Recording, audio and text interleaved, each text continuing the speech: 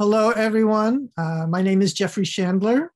I teach in the Department of Jewish Studies at Rutgers University in the United States. I'd like to thank the National Library of Israel for inviting me to speak with you today. Thank you all for joining me. I hope that wherever you are, you're doing well at this time of multiple challenges. So my talk today is titled, Can a Language Have a Personality? On Anthropomorphizing Yiddish. And as I would like to show you some things, I'm going to share my screen. And here we go. So this talk is based on a chapter of a book that I recently wrote. It was published in December. And it is titled, as you can see here, Biography of a Language, Yiddish. And this book was commissioned by Oxford University Press for a series that they have called Biography of a Language. And the other books in the series offer a more conventional chronological overview of their respective languages. But I was inspired by the title of the series, and so I decided to organize this book on Yiddish by following the format of a biographical profile. So each of the book's 14 chapters offers a thematic approach to Yiddish under the rubric of a biographical heading. So starting with date and place of birth, and then family background, residence, name, gender, and so on, ending with life expectancy. I was drawn to this approach by reflecting on the notion of a language having a biography. Since a biography is conventionally about a person, a biography of a language approaches the language in question, at least nominally, as if it were a human being. That is, this approach anthropomorphizes its subject. And in fact, languages are often conceptualized in anthropomorphic terms. For example, when people speak of a language as being part of a family of languages, or when a language is characterized as dying.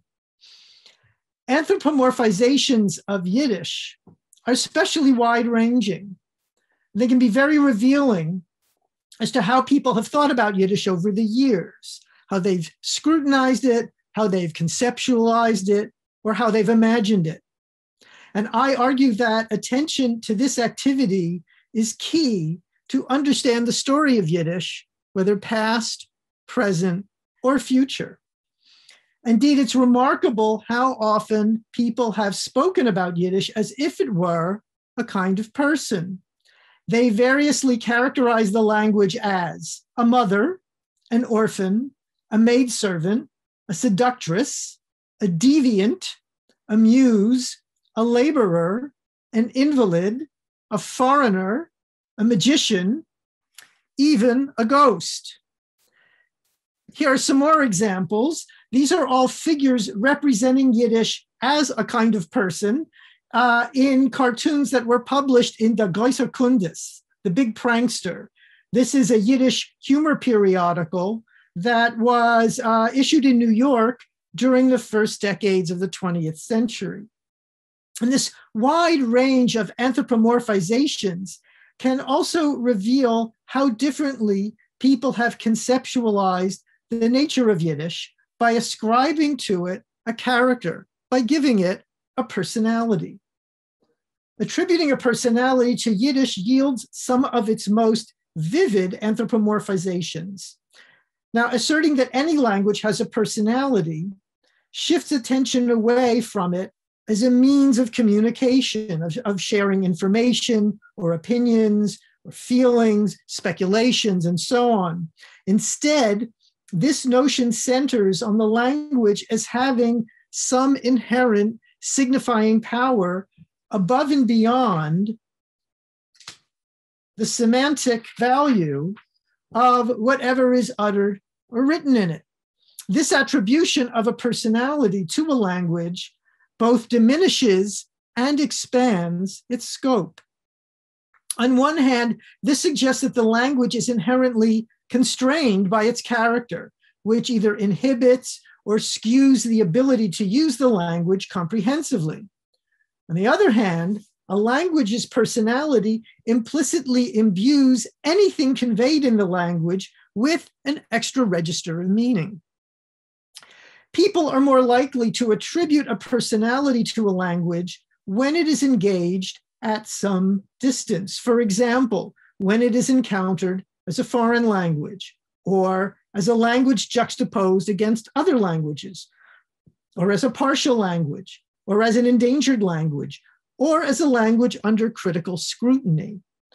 All of these possibilities have pertained at some point to Yiddish.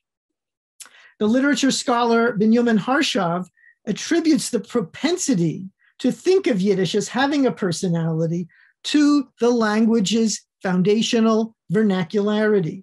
He argued that regardless of how Yiddish is used, associations with its orality and cultural intimacy inform what Harshav terms the semiotics of Yiddish. And so in 1990, he wrote the following. In the 20th century, Yiddish has been used for many kinds of discourse, often quite contradictory to whatever might be its inherent or accepted nature. This oral and popular language has been successfully harnessed to impressionist prose, historiography, linguistic and statistical research, political propaganda, and ivory tower poetry. Nevertheless, in social perception, the language did carry a cluster of characteristic features developed in its unique history and crystallized in its modern literature. The very fact that native speakers may assign such emotive qualities to the language, rather than seeing it as a neutral vehicle for communication, speaks for itself. Ascribing a personality to Yiddish has a longer history, but this practice has become more expansive and perhaps more urgent in the decades following World War II. And this practice is particularly prevalent when devotees of Yiddish extol its distinct character in other languages in order to convey its value to audiences that are unfamiliar with Yiddish. These accolades sometimes appear in books that compile selected glosses of Yiddish terms, historical information, explanations of traditional customs, or translations of anecdotes, all in an effort to celebrate the scope of Yiddish culture. For example, the preface to The Joys of Yiddish, Leo Roston's very popular Relaxed Lexicon, which is how he described the book, published in 1968, offers an overtly anthropomorphic description of its character. He writes, "I think Yiddish a language of exceptional charm. Like a street gamin who has survived unnameable adversities, it is bright, audacious, mischievous. I think it a tongue that never takes its tongue out of its cheek. In its innermost heart, Yiddish swings between schmaltz and derision." Then Morris Samuel writes in his 1971 book, In Praise of Yiddish, a similar address of what he terms the inside feel of Yiddish, which he asserts is a mirror of the total Jewish condition over the last 2,000 years. However, as he is aware of other characterizations of the language, Samuel first cautions against what he describes as those who would harbor a sentimental but uninstructed affection for Yiddish as a quaint patois, which has somehow produced a number of gifted writers, as well as those Jews whose vestigial Yiddish is of the kind cultivated by Borscht Circuit comedians posing as experts. With this warning, Samuel suggests, if inadvertently, that these more limited or more distorted perceptions of Yiddish are also part of its character as a language whose significance is often misunderstood or underestimated. The practice of attributing a personality to Yiddish engages the language in what I have termed the post-vernacular mode. As I discussed in my 2005 book, Adventures in Yiddish Land, post-vernacularity privileges the language's secondary, symbolic level of signification over its primary level of communicating information. In other words, in the post-vernacular mode, the very fact that something is written or is said in Yiddish as opposed to some other language is as important as the content being conveyed, if not sometimes more so. Post-vernacular engagement with Yiddish long predates the Holocaust, but in its wake, this mode of using or discussing the language has come to the fore. The deliberate, self-conscious nature of post-vernacular Yiddish contributes to conceiving of the language as having a personality.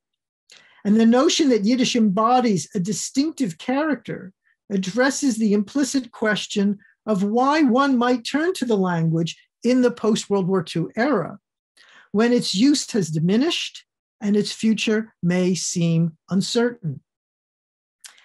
Assessing the personality of Yiddish often entails discussing what are perceived as either its deficits or its excesses. And in both cases, this implies that the language has a defining imbalance of character. Regarding the former, Maurice Samuel's portrait of Yiddish includes what he considered to be its blind side. He maintains that although the language possesses words for plants and animals, it lacks a sensibility for the natural world, such as we find in no other language. This despite the fact that until the late 19th century, as he notes, the major part of Yiddish-speaking Jewry lived in small towns and villages in close proximity to, though not in, nature. Similarly, Samuel argues, Yiddish does not have a feel for the Gentile world, whether Christian or pagan. This lack, he insists, is not a matter of vocabulary. Even if an equivalent or near equivalent could be found for every word, an idiom, he maintains that addressing these topics in Yiddish would seem to belong to an unintelligible world. Samuel thereby suggests that the language both is thorough in its expression of what he terms the Jewish condition, and at the same time, it is limited to the sensibility. Now, this argument does not square with the views of Yiddishists who champion the language's comprehensive breadth, as exemplified by, for example, the wealth of terms for plant life in Nachum Stutzkoff's Thesaurus, Der Oitze von der Jiddische Sprach. And on the left here, you see just the first of several pages of lists of plant terminology, or those that are in Mordechai Schechter's Dictionary of Yiddish Botanical Terminology. But this notion of the language as having inherent weaknesses and the implicit corresponding limitations of its speakers is hardly new. Indeed, it frequently featured in attacks on Yiddish by 19th century Maskilim, who championed the Haskalah, the Jewish Enlightenment's agenda of integration into mainstream Western culture. Moreover, similar criticisms can even be found on occasion by some of the language's advocates. For example, this critique figures provocatively in a landmark work of Yiddish literature by one of its most ardent proponents, Yitzhak Leibish Peretz's poem, Monish. Initially published in 1888, it is sometimes identified as the first modern Yiddish poem. Monish relates a mock cautionary tale of the title character, a Jewish youth who is led astray by his attraction to a foreign woman who is actually a sinister demon in disguise.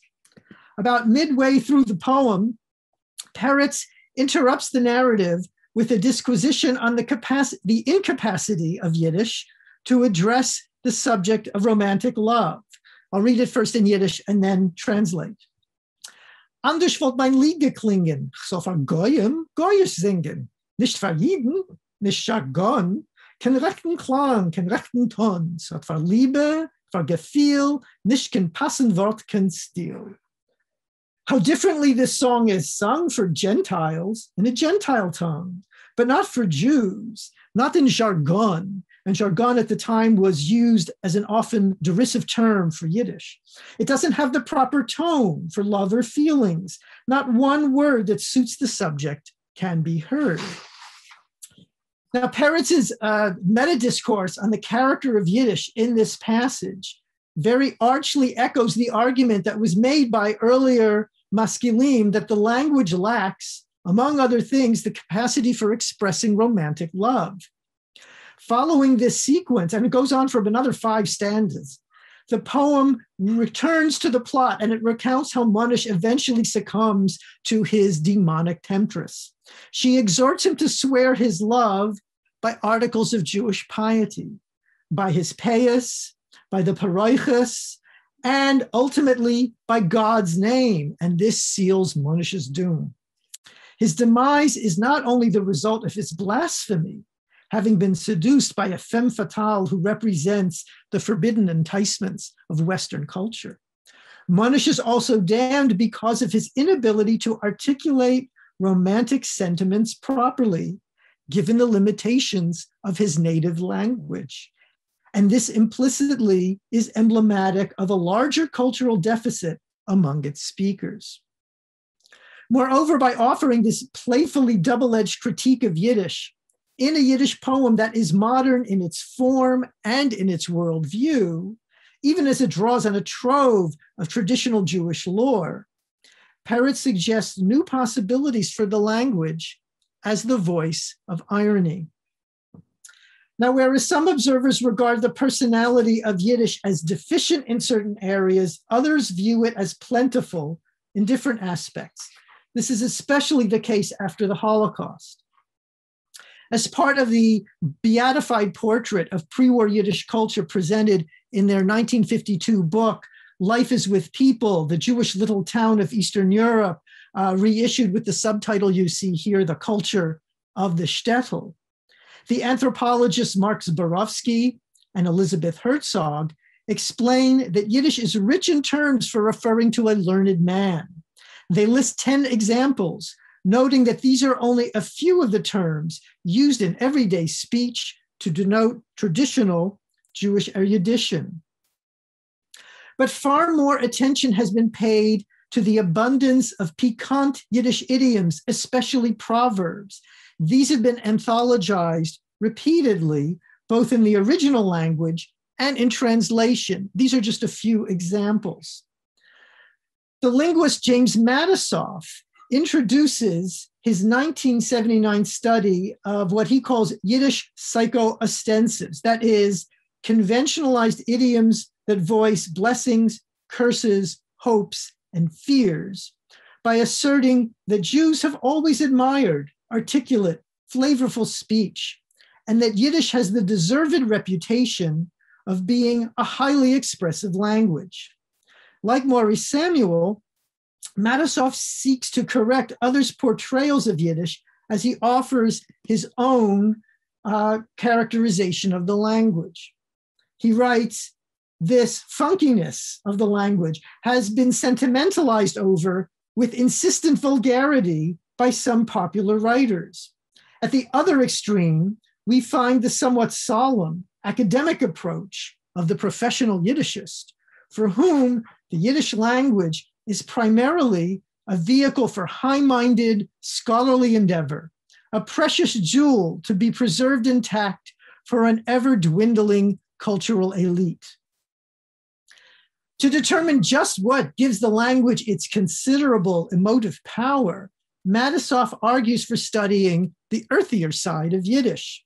He explains the richness of the language's idioms as a reaction against the burdensome existence of East European Jews, whom he describes as culturally isolated, economically impoverished, and socially oppressed. He further writes, "For Jews with limited access to the mainstream of Western culture in the shtetl of Eastern Europe, the outside gentle world was often rather hostile, cold, and intimidating. The inner Jewish world, in compensation, despite its material poverty, and frequent pettiness, was at least full of overt demonstrations of feeling. Heartfelt loves and hatreds, fears and hopes received constant outward expression in the language of the people. So for Matisoff, this aspect of Yiddish is noteworthy not merely for its histrionics, but more significantly for providing its speakers with a defiant source of empowerment and a means of voicing moral convictions in the face of frequent injustices. Especially complex characterizations of Yiddish are offered by some Ashkenazi Jews who were not native speakers of the language, but who were at some remove, if only by a generation or two, from its speech community. Among German-speaking Jews at the turn of the 20th century, this relationship was shaped by the long-standing perspective of Germanists who had pathologized both Yiddish and its speakers. The discomfort produced by these Jews' attenuated relationship with Yiddish fostered an understanding of its character that exposed their own fundamental ambiguity about Jewish. Perhaps the most famous examples are Sigmund Freud's references to Yiddish, particularly in his 1905 study, Der Witz und seine Beziehung zum Unbewussten, jokes and their relation to the unconscious. This really exemplifies the complexity. Yiddish is an essential element of some of the jokes that Freud analyzes in this work, and it has prompted scholars to probe the psychoanalyst's relationship to Jewishness. Among them is the linguist Christopher Hutton, who notes, as have others, Freud's clear association of Yiddish with the natural, the true self that is suppressed in the process of transition and translation. This association tracks the dynamic in Freud's family from his ancestors, who were traditionally observant Jews living in provincial Galicia, to Freud's own cosmopolitan secular life in Vienna, which was marked in part by a shift in vernacular language. As a consequence of this, Hutton argues, linguistic insecurity cannot have been absent from Freud's personality. The slip from German to Yiddish, which would betray the hidden self underneath, would have been an important factor in the genesis of Freud's sensitivity to the revealing nature of small deviations from normative behavior. Hutton proposes that the use of Yiddish in the jokes that Freud cites in this study are linguistic slips that control this regression. The language is employed as a sign of the wish or of the need for this repressed inner self to be revealed. Therefore, for Jewish tellers of these jokes, their use of Yiddish constitutes a kind of therapy. Another example is Franz Kafka, who offered a more playfully contradictory enactment of this fraught characterization of Yiddish in a famous lecture on the language that he delivered in conjunction with a recital of Yiddish poetry by the actor Yitzhak Levy in Prague's Jewish Town Hall in 1912. Speaking in German, Kafka confronted his audience's anxieties about Yiddish by asserting how much more Yiddish you understand than you think. Kafka's remarks on the nature of Yiddish are so laden with errors in the speech that they appear to be coyly deliberate. He characterizes the language as tangled, lacking in lucidity, its grammar undocumented and undocumentable, and consisting solely of foreign words and only of dialect. On the one hand, he warns his audience that you will not understand a word of Yiddish. You will try to make out what you know already, and you'll miss what's really there. On the other hand, Kafka assures his listeners that they nevertheless have an inherent ability to understand Yiddish intuitively. If you relax, you'll suddenly find yourselves in the midst of Yiddish. This will prove so powerful, he tells his audience that they will no longer be afraid of Yiddish, but of themselves, and that Yiddish can help them overcome that fear. Kafka provocatively suggests that it's precisely the tension between the anxieties associated with the language's otherness and the allure of its potential accessibility that defines his audience's ambivalent relationship to their Jewishness. So like Freud, Kafka characterized Yiddish as emblematic of both a Jewish pathology and its cure. The literature scholar Evelyn Thornton Beck argues that Kafka's intense interest in Yiddish theater in the years 1910 to 1912, as discussed extensively in his diaries, informed his distinctive literary style. This interest, she argues, also led to Kafka's perception of what she describes as the highly connotative nature of Yiddish, which is especially rich in idiom and nuance and is characterized by warmth and intimacy. Thus, Kafka wrote that to call a Jewish mother by the German word Mutter is to create a false image, since the German language is colder and more formal than Yiddish. Beck suggests that Kafka's prose, though of course it is written in German, is haunted by the personality of Yiddish, which served as a reminder of the problematic fit between the author and his literary language. Now, not all German-speaking Jews attributed to Yiddish a characterization that reflected their own anxieties about an inescapable Jewish otherness. The philosopher Martin Buber, for example, introduced his 1903 translation of a Yiddish play by David Pinsky into German by explaining that Yiddish was not just a rich, but a supple language, less abstract, but warmer than the Hebrew which it has enriched. Yiddish may lack the pure spiritual pathos of Hebrew, but it is replete with incomparably softer and sturdier, tender and rough inflections. In Yiddish, the very substance of the people has in itself become a language. For Buber, Yiddish was an emotionally vibrant folkhood incarnate, defined explicitly in contrast to the elevated stature of Hebrew and implicitly, like Kafka, against the emotionally cool constraints of an assimilated Jew's German. Buber reported being drawn to Yiddish folktales because they seemed to live only by virtue of the unique inflections of that inimitable language of East European Jewry. Emotionally driven characterizations of Yiddish are often gendered, with an array of associations, generally made by men, of the language as female.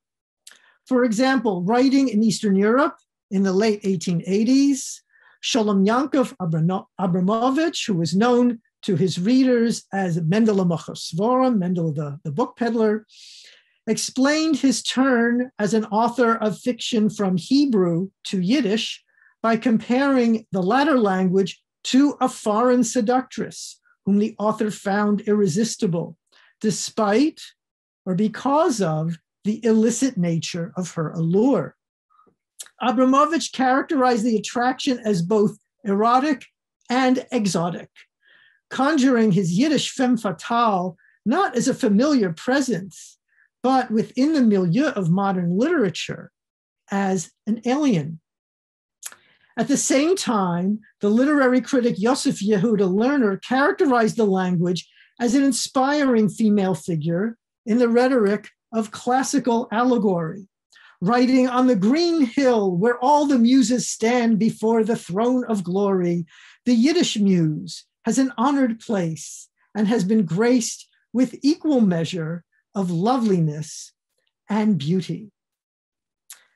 Now, in post-World War II America, a very different set of anxieties seem to inform the personalities attributed to Yiddish exemplified by this slogan: if you can't say anything nice, say it in Yiddish. It might seem to have been lifted from Peretz's aforementioned discussion of the language in Munish, but this is the title, as you can see here, of a recently issued English language collection of Yiddish curses. This sentiment also appears emblazoned on t-shirts, coffee mugs, lapel buttons, and other mass-produced items available for purchase. This pithy characterization of Yiddish extends to other publications and material objects appearing primarily in post-war America, which present Yiddish as a language of invective, of histrionics, and of vulgarity. These phenomena include an array of comic dictionaries, which provide playful glosses and anecdotes to selected Yiddish terms. Some of these books, such as these, Dreck, the Real Yiddish Your Bubba Never Taught, and Dirty Yiddish, everyday slang from what's up to F off, present Yiddish as the idiom par excellence for profanity. Other comic dictionaries, titled Yiddish for Yankees and Every Goy's Guide to Common Yiddish Expressions, suggest that they are especially meant to provide cultural outsiders with access to the secrets of Yiddish. But note that the front cover of the latter book reads, under the title, that the book is also recommended for Jews who don't know their punim from their pupik. Here, the non-Jewish reader serves as the rationale for a dictionary that is also intended for Jews lacking in Yiddish literacy. Similar to these books is an assortment of mass-produced ephemera imprinted with one or more Yiddish words, almost always Romanized, and often in what I call a kosher-style font, such as what you see here, which imitates the traditional curves and serifs of the Jewish alphabet. Sometimes these items evoke sentimentality, but most of the words, such as these examples here, but most of the words on these objects are provocative, as we see in these examples. And in these manifestations, Yiddish always appears in fragmentary form, as isolated words rather than whole language, and as a signifier of the flamboyant, the irrational, the belligerent, or the carnal, but never the dispassionate. As these examples manifest, Yiddish in the United States has changed in the period after World War II, becoming less a sign of Jewish vernacularity than one of linguistic and cultural obstinacy or otherness.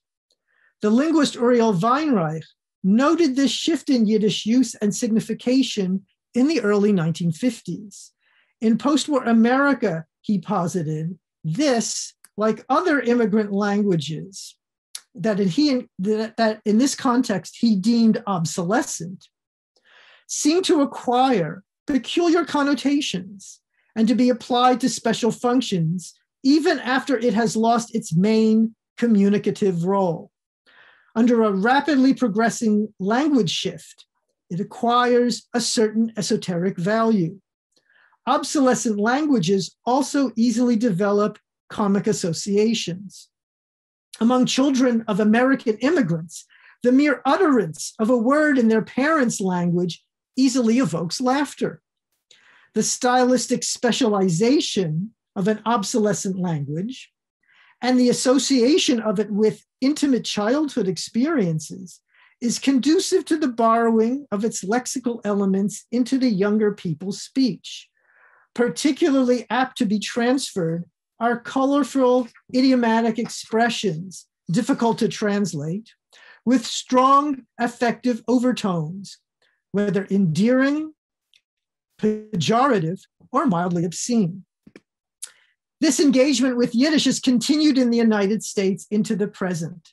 The characterization of the language among many Yiddish-speaking immigrants' children who came of age in the middle decades of the 20th century, as Uriel Weinreich observed, and as is exemplified in this poster for a Yiddish lesson, this has been transmitted to younger generations, and they in turn receive Yiddish as a mock heritage.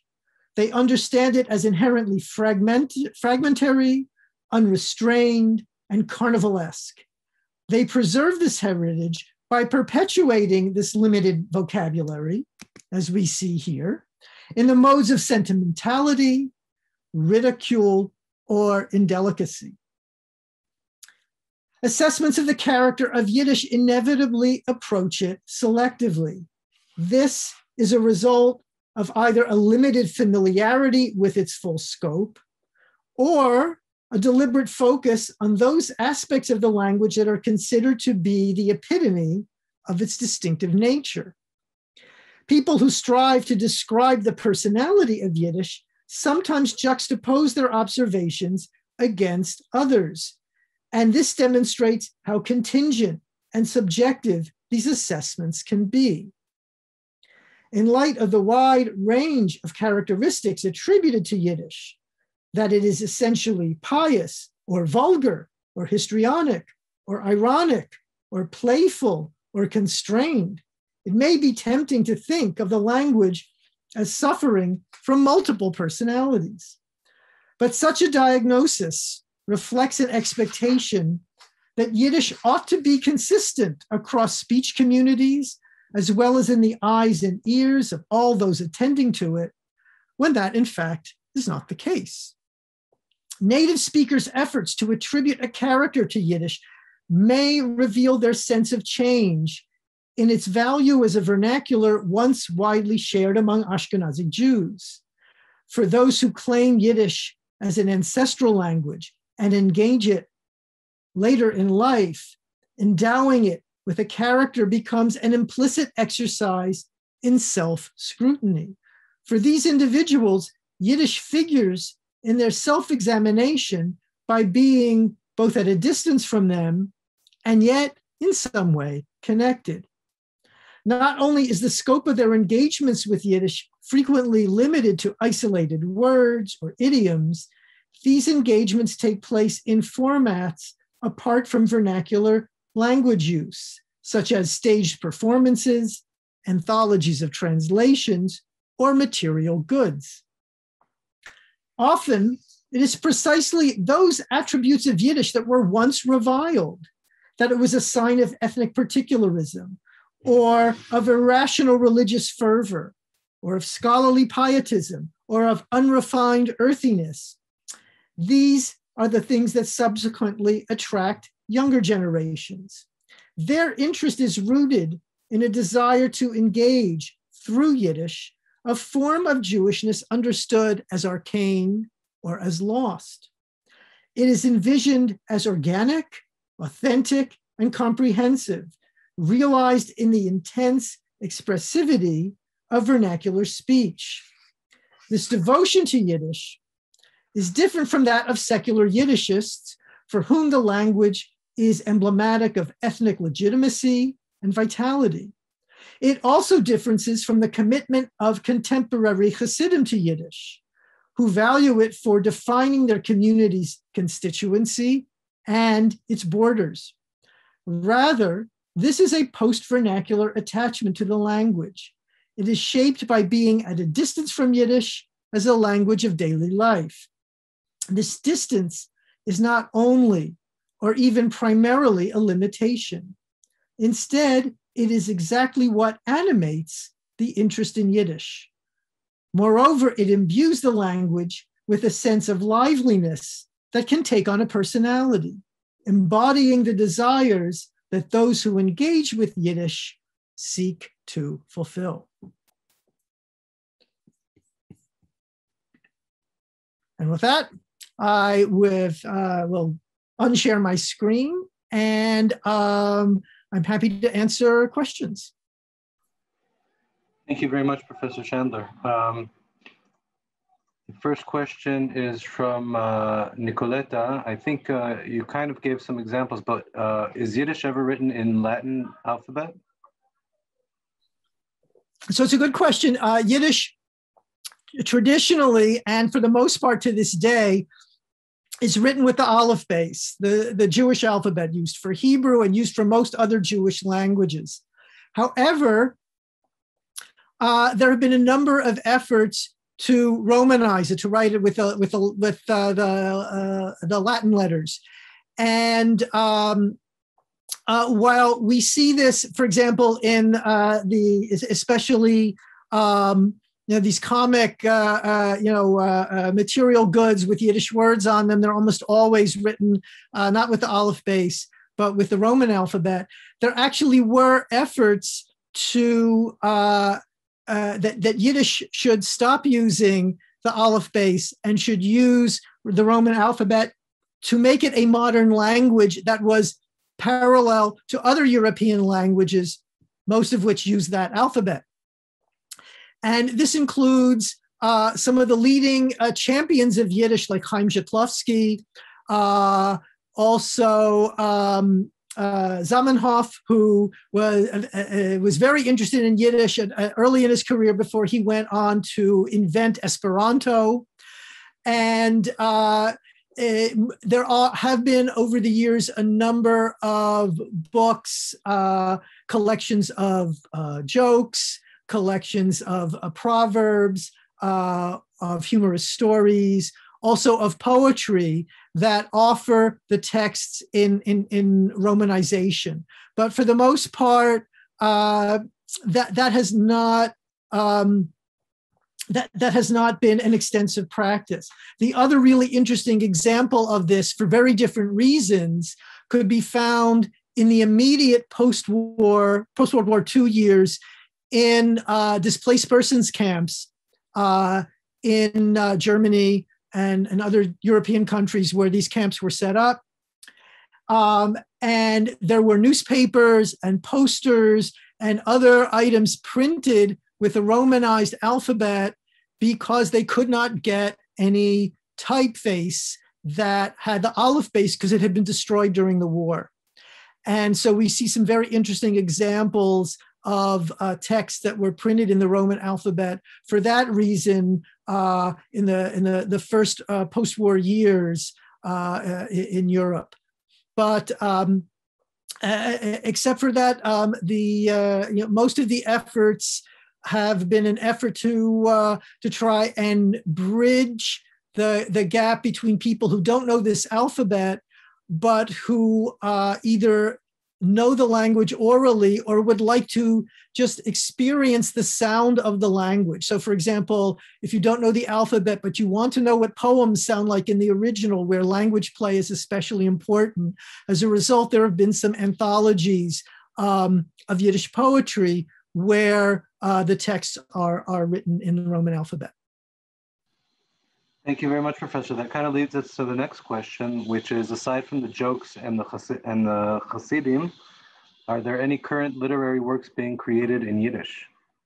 Yes, there are quite an interesting range of literary works being created. First of all, by some Hasidim, including Hasidim who are Hasidic dissidents and who are writing in Yiddish to satirize and critique their community. So not only pietistic writings, but among people who aren't Hasidim, there are people writing poetry, plays, short stories, novels, people my age and younger, some of whom come to Yiddish as a second language, but who want to use it as a voice for especially for personal expressivity. So one of the things that I've noticed, especially among younger writers, is that they're using Yiddish to write very personal, confessional kind of writing, especially in the poetry.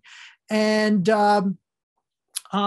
there's more of it appearing, more than I'm able to keep track of myself, and being published in a number of different places, in the United States, in Israel, also in Sweden, where there is a magazine called Yiddishland that prints essays, poems, prose fiction, and that was recently started, but has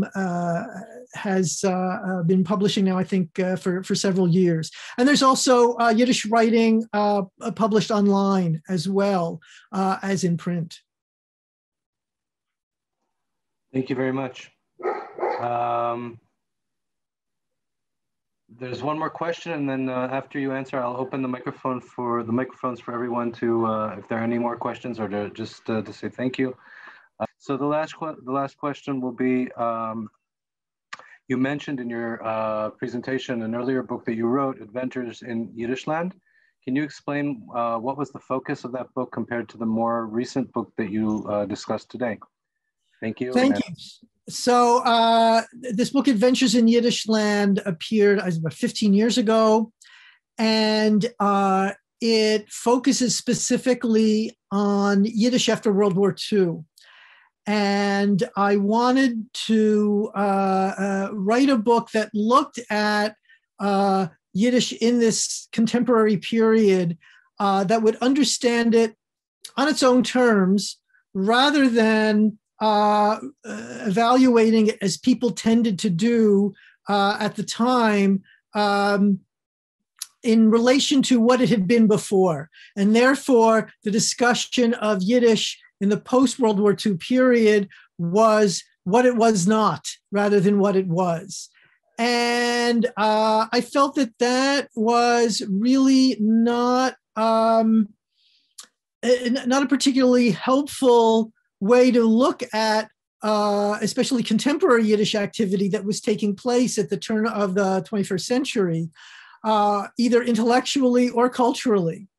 And so I set about writing this book and wanted to look at the full range of activities, including things like these silly material objects with Yiddish words on them, including how people were learning Yiddish, how people were translating not only from Yiddish, but translating into Yiddish.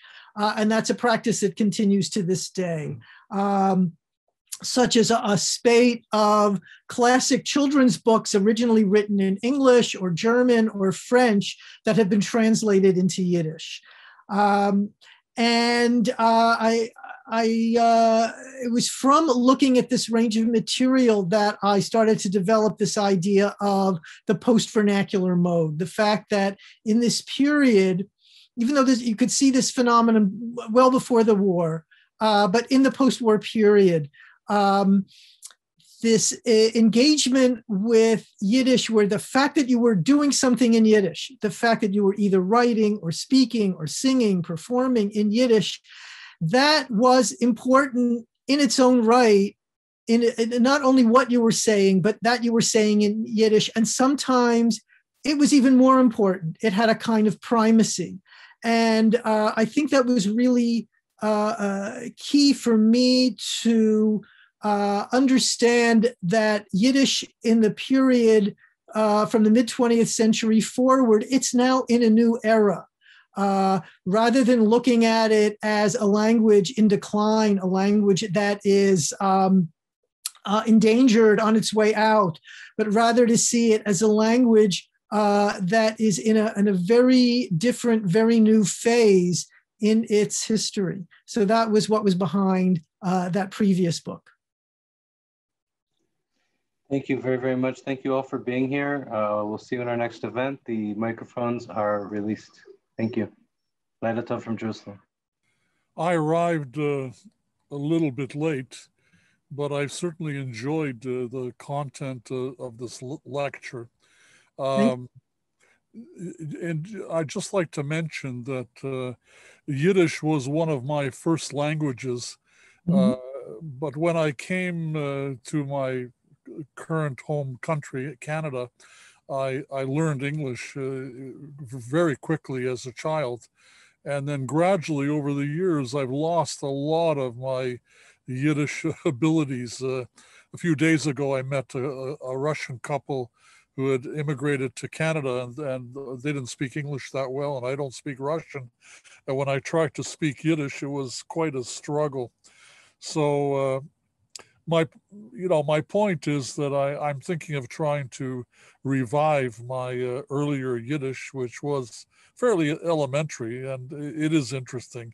I just mentioned in closing that you can find Yiddish theater on YouTube, and it's quite interesting. I once found a play with Theodore Bickel in it speaking Yiddish, and that was quite an experience. Thank you very much. Thank you. I'll have to look for that play. I would say that, for people who do want to learn the language at any age, whether it was a language you were exposed to or come to completely new, there are increasing opportunities to learn the language. And what's remarkable is that in this past year, where we're doing everything on Zoom like this, there have been a number of added opportunities to learn the language online.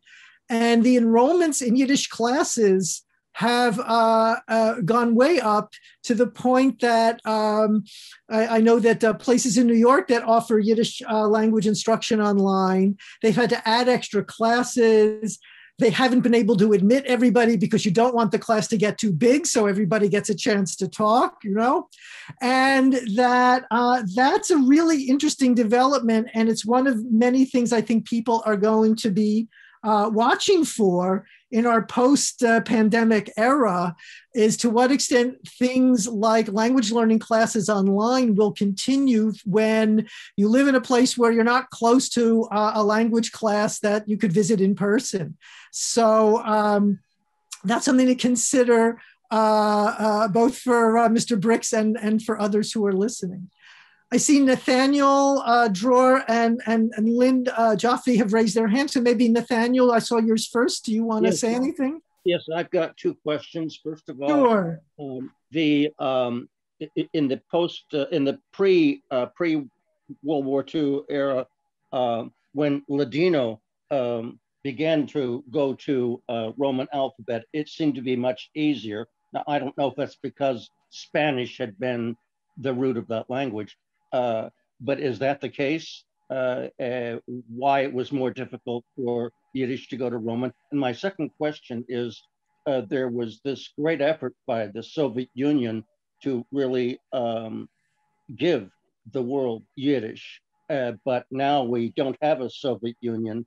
And so is there any continual efforts in the Russian republics, or is that all gone? Those are two really good questions. So my guess is, and I know with Ladino, there's, you will see, it wasn't like a complete switch over to the Roman alphabet, but you will see use of the Roman alphabet as well as use of the Jewish alphabet by different folks. In the case of Yiddish, my guess is, because you're talking about a much larger population, that it would take a special effort to make the case. And when you think about, for some of those folks, the Roman alphabet would be something new in its own right. So, for example, if you live in Russia, or if you lived in the Soviet Union, you know the Cyrillic alphabet from Russian. You don't know the Roman alphabet.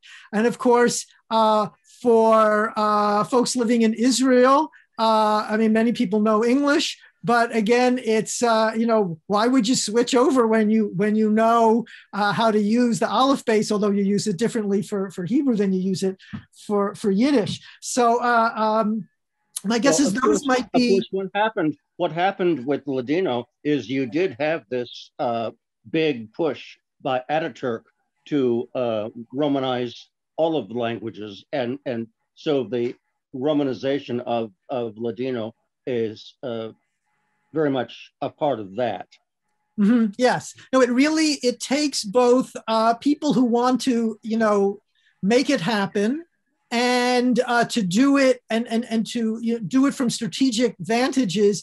And you also need a public that's willing to go along.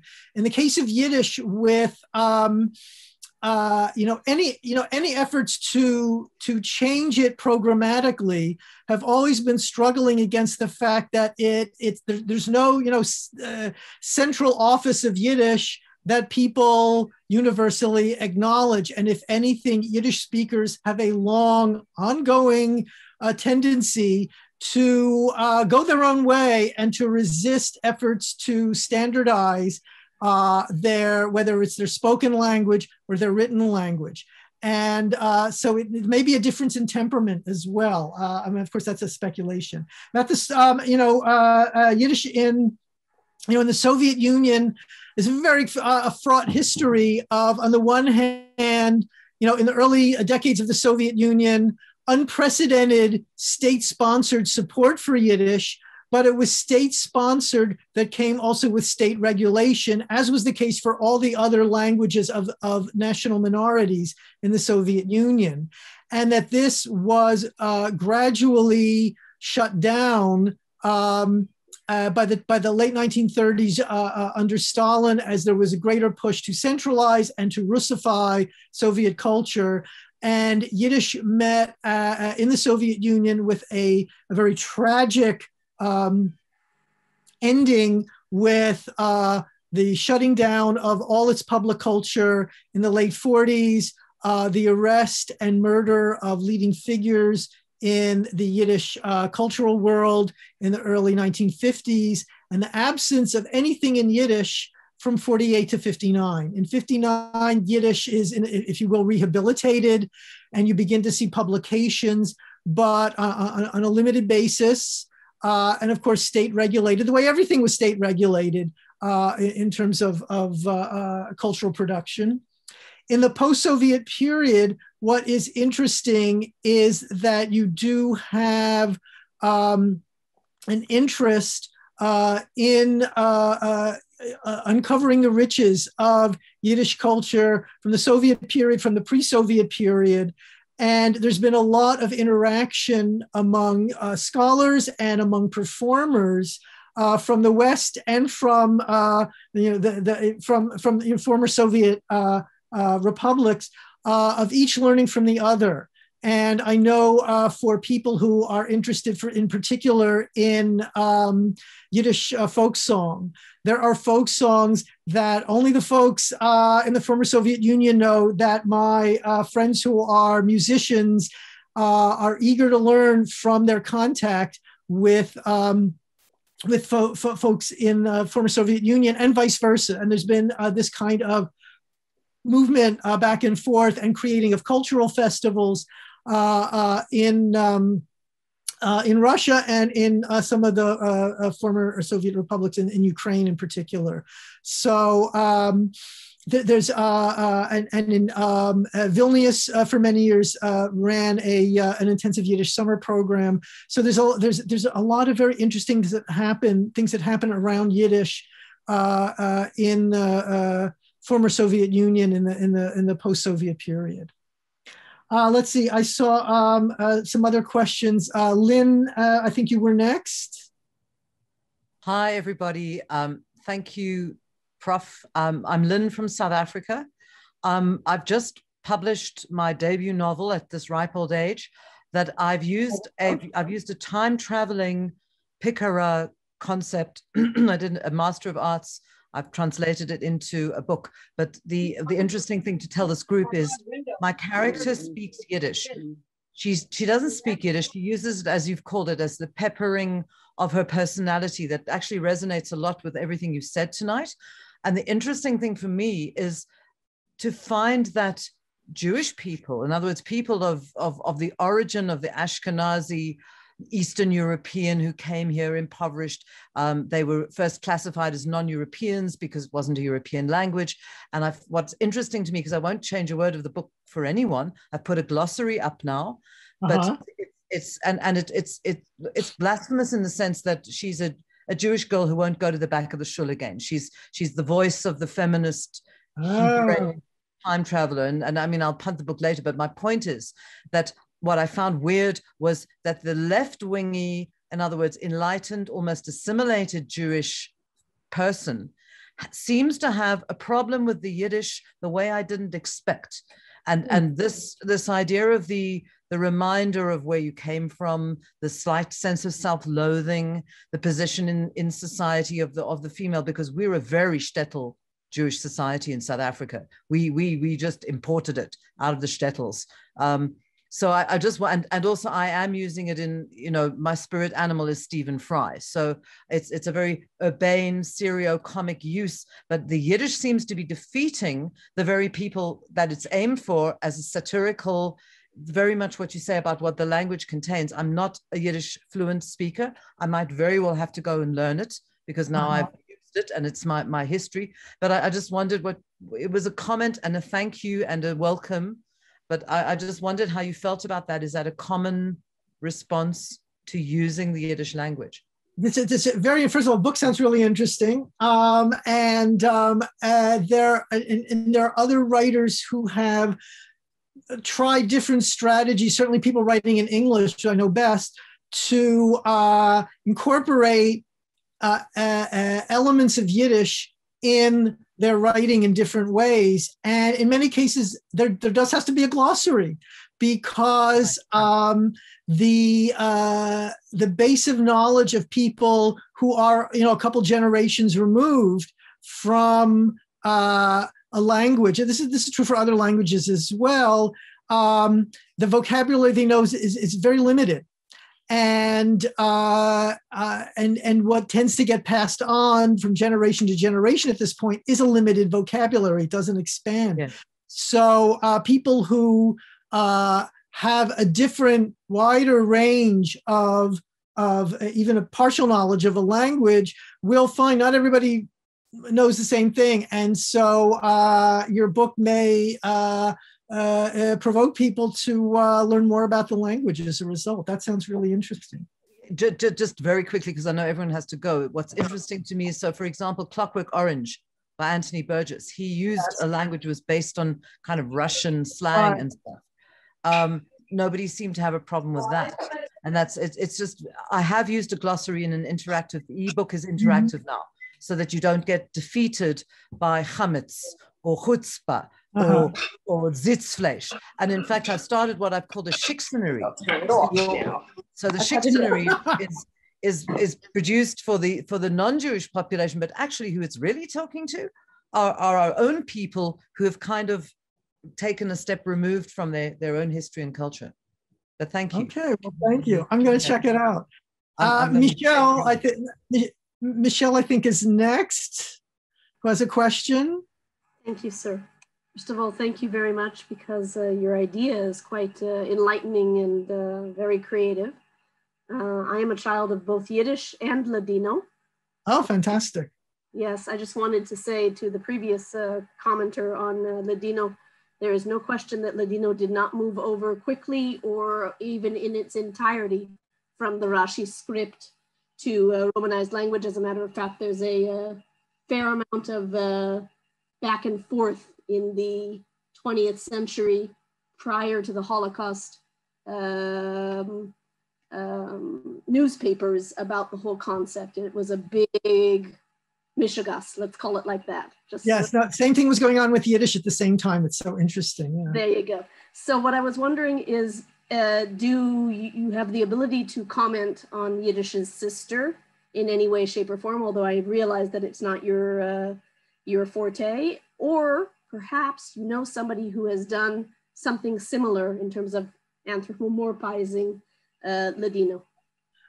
It's a really good question. It's not my area of expertise. I do have colleagues, who work on Ladino, and the first person that comes to mind who's been working on it for a very long time is David Bunis, who's based in Israel, and who I think of as sort of the senior scholar in the field, but there are other people working on it as well, to be sure. But he was the person I first was, reading his work to learn what relatively little I know about it. And it would be interesting to see to what extent there's something analogous and what forms they take. I haven't ever seen like, these material culture with Ladino words on it. And maybe they're out there, but I've never seen them. That may be first of all, I think it's distinctly American.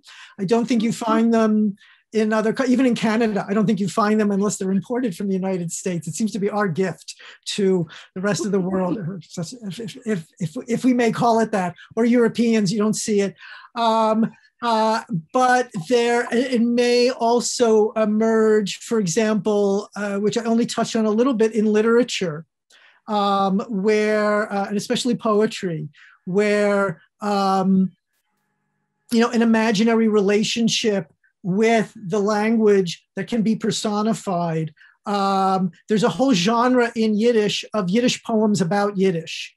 And I wouldn't be surprised if there's a similar genre of Ladino poems about Ladino, but I don't know them. But it would be interesting to see if attributing a personality to the language emerges there. Basically, where you see it is where people get creative. So like the cartoons in the Yiddish press that I showed. And the other place you might see it is when people look to explain the language to other people. So books in English or in Hebrew or in Spanish or other languages about Ladino, do they start talking about that the language has a personality? And my guess is it's a different personality than the personality of Yiddish. That's just my hunch. Thank you, sir, for your... So check it out. And if you find anything interesting, send me an email and tell me. I'll learn something from you. Bezrat Hashem. Thank you. Thank you very much. Okay, I don't know if there are any other questions or... I have a comment. Yes, sir. Are two bits of information. One, there is a group called program called Yiddish Woch, yes, with 1 week, yes, where all the participants, 150, usually about 150, speak all Yiddish, and all the material that's written is in Yiddish. So it's an emotional experience to be in this other country, seemingly other country, where everybody speaks Yiddish. And if you lapse, they will remind you of what country you're at. It's quite an experience. And secondly, Rodale Press tried an experiment with a journal, Yiddish Lingo, in early 70s, in which everything was transliterated. They felt that the alphabet was what stood in the way between the culture and the language and the people. That lasted about 2 years, but it was an interesting experiment. Thank you for both of those. Well, so I've been to Yiddish Woch, and you're right. It's what's interesting is the activities are the same activities you could have at any summer camp in the United States in terms of, you go boating, you play baseball, you have meals, you sing songs, but everything's in Yiddish. And I've seen, where, for example, when I was there at one point, I went for a walk in the woods by myself, and I ran into a guy and two girls, and they were speaking in Russian to one another. And they suddenly froze and started apologizing because I had caught them doing something illicit and it's like, I thought, in other summer camps, people sneak off to, they smoke dope or they're making out or something like this. Here, the illicit activity is speaking another language. So it's very interesting as an effort to have familiar activities that are in a language that for many people is not the language they use all the time. For some people it is, and you get an interesting mix in my experience at Yiddish Woch of people at different levels of fluency, and also whose commitment to the language is different. I mean, some of them are people who, if they know you speak Yiddish, they will only speak Yiddish with you. They will not talk to you in English, even if you start talking to them in English or some other language. And then there are people for whom this is a language that they enjoy, that they use, but in a limited way.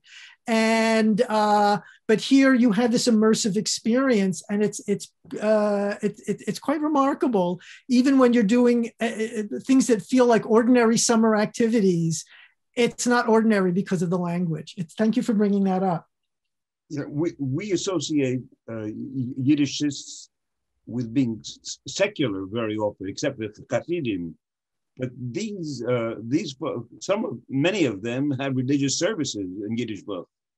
Yes, so. No, it's one of the things that is interesting to see at programs that bring people together around Yiddish is the wide range of what brings them to Yiddish and what other aspects of Jewish life are part of their experience. So you have very secular people and you have very religious people. You have, for example, people who are religious, but they want an egalitarian minyan. They want women and men to worship together. And there are others who say, no, we're Orthodox. We don't do that.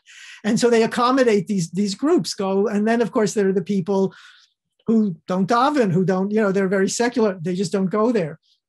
And of course, you have a growing number of people who aren't Jews at all, but who are very interested in Yiddish, and who are drawn to it not because it's a heritage language, but it's a language that they're interested in as performers, as scholars, for a wide variety of reasons, and that they become an increasingly important part of the mix.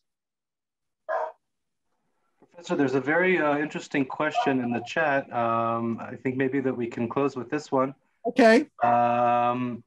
Sari wrote, "Hi, this is a very interesting presentation. Considering a timeline of Yiddish, would you consider a specific period most important within it? And what anticipations might be there for Yiddish in an increasingly globalized communication environment?" Oh boy, that's a really good question, or actually two questions. It's hard to know, to pick an important period, but I would say that for people today, what looms so large in their engagement with Yiddish as a contemporary language is looking at the period just before World War II, especially between the two wars, when you had an unprecedented level of cultural activity internationally. You had the largest number of Yiddish speakers ever, estimated on the eve of World War II at 11 million speakers of Yiddish, which would make it the most widely spoken Jewish language ever. And so that looms especially large, even though it's a very brief period, and it's very different from what came before and very different what came afterwards, but it really looms especially large. I would say, what is interesting to me is that at the same time, globalization is encouraging a kind of collapsing of linguistic diversity. There are growing numbers of people who want to learn what in the United States we call less commonly taught languages. And Yiddish is on that list. And they are drawn to it not because necessarily for instrumental reasons, but as an end in itself. One of the ways I would track what's happening with Yiddish is most recent development is that Duolingo, which is a language learning app originally created to learn Spanish, English speakers to learn Spanish, and then Spanish speakers to learn English, has created a couple dozen language learning apps. And they recently, within the last few weeks, released one on Yiddish. And the last time I checked, there were several 100,000 users who had signed up for this. Now, how serious they're all going to be? Are they all going to attain fluency of the language? I mean, unlikely, but just the level of interest alone is quite remarkable. And that to me is something to think about for where Yiddish is going. Is that in a very globalized world, there are all kinds of reactions against the homogenization of globalization, and globalization also creates new opportunities for contact with people, so that Yiddish speakers are now, especially in this format that we're using right now, are in touch with one another globally in ways that they've never been before. So these are things to watch moving forward with what's going to happen with Yiddish. I forgot to ask about the guy in Massachusetts that has this massive library of Yiddish. He's trying to ask people to donate to him rather than put in Geniza. And has he made any kind of impact? Yeah, so the Yiddish Book Center, very quickly, because I know we're going to sign off soon, is located in Amherst, Massachusetts. It's been around since the early 1980s. And it was set up to collect Yiddish books so that people who couldn't find them could acquire them, who wanted to have Yiddish works of Yiddish literature and other books.